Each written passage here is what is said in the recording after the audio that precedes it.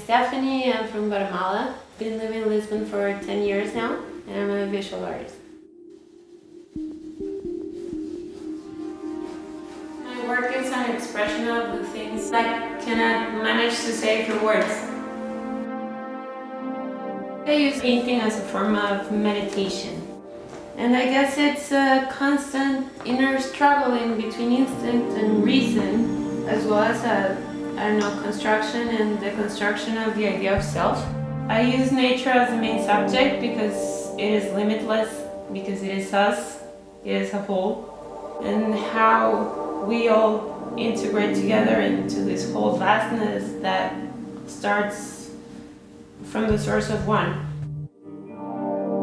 Moving to the action of deconstructing everything, removing form, and seeing where it can take me, just the exploration itself without any specific objective, and using the process itself as an artwork.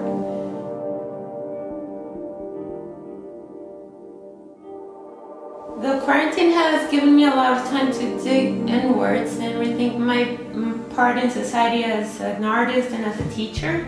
It made me adventure myself into breaking old patterns and trying to dig into my most recent experiences, and the work that I have made, I guess, has been more about brainstorming and structuring than it has been about the final results as it was in the last series. It made me think of the time we waste on social media, the time we really spend connecting with others and with ourselves, and what it is that we are passing on to new generations.